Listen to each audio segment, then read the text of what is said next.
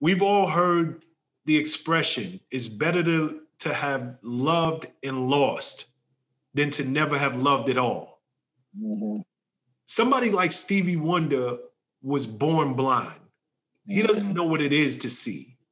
He's done amazing things with his life, but it's the only life he's ever known. In your case, is it better to have loved and lost? Is it better to have run up and down the field, be this incredible athlete, know what it is to live outside of that chair? Or do you think, looking back on it, maybe I would rather have been in Stevie's condition because it would have been the only life that I've known? I believe truly it does feel good to love and have lost. You know why? It gives you a newfound appreciation on life. The little things that come in life, just being able to hang out with your family, being able to run a business, run a foundation with that support system that I have, being able to touch other people with just your message, just the simple little things that you can do on your own. It's just a whole new appreciation on life. And it makes you look at life when you got people complaining and doing this. And now you're like, you know how many people would wish to be in your shoes right now? You know how many people that I could talk to that wish that they were just had a little bit of your life and you're complaining? It allows me to radiate that energy to other people. It's funny because when people start complaining to me and they're like, oh, I shouldn't be complaining. I don't know why. I'm like, listen, it's human nature.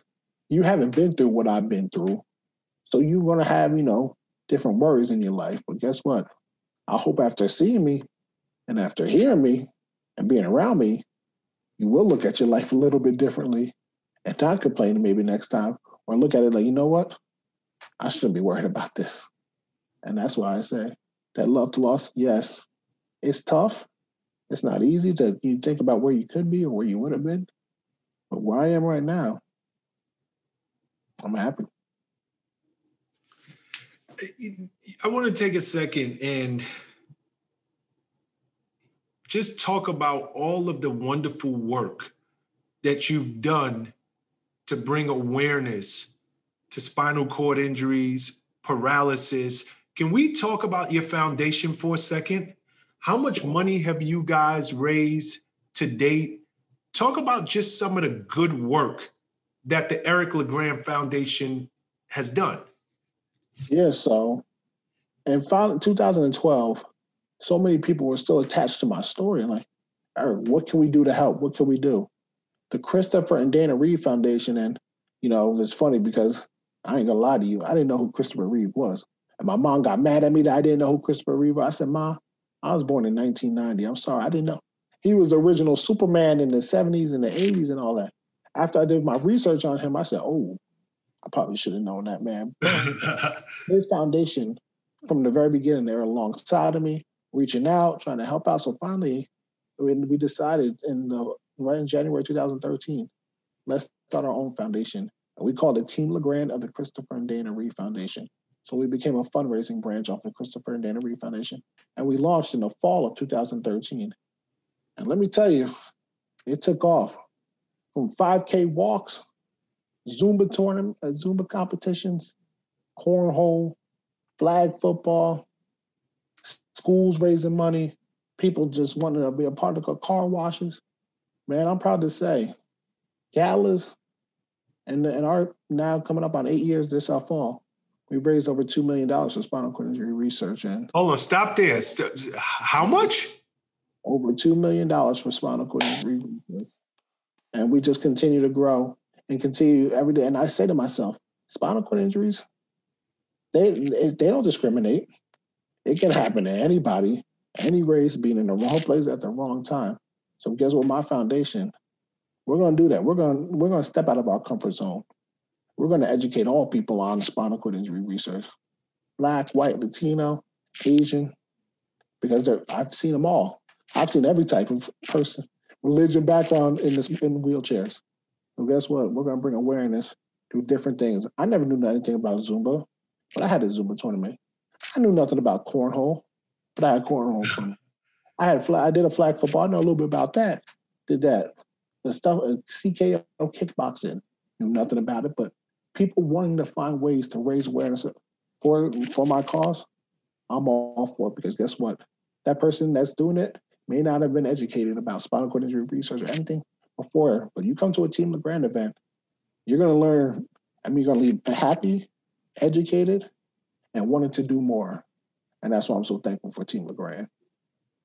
Beautiful, beautiful. I didn't realize that you raised that kind of money. That's amazing. That is amazing, Eric. Let's talk about, as a matter of fact, even before I go to my next question, what can you tell us about the advancements made in spinal cord injury medicine? Where are we going to see any major leaps in our lifetime? Is there a time that you could see, just knowing where the technology is today, that maybe one day, not just the thousands and millions of people who have been affected by these types of injuries, but Eric will one day get out of that chair? Is the technology almost there? I often hear about the stem cell research. Can you just speak to us about the advancements in medicine and technology? Yeah, technology, we're living in a time of technology where things are evolving every single day.